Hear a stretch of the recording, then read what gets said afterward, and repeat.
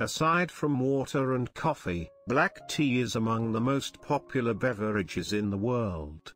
Did you realize that? A cup of hot tea is soothing, especially when the weather is cold. While the benefits of green tea are numerous and well known, new study has revealed that black tea has a good influence on weight reduction, cardiovascular health, and leads to a healthy gut microbiome. Due to its antioxidants and compounds that reduce systemic inflammation, black tea has a variety of health benefits.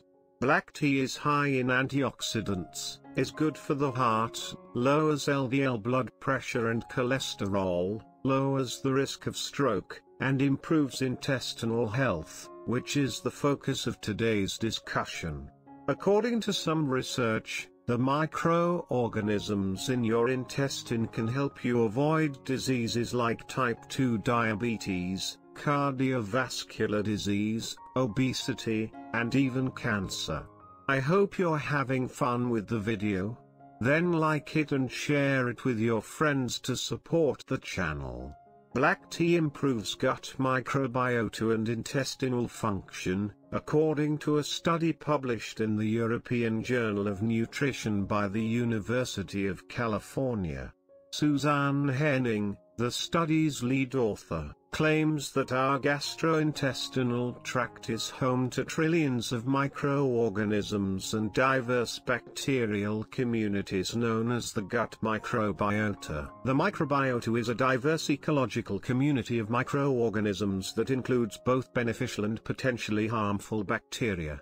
The human intestine resembles that of a rat and contains more than 100 trillion microorganisms.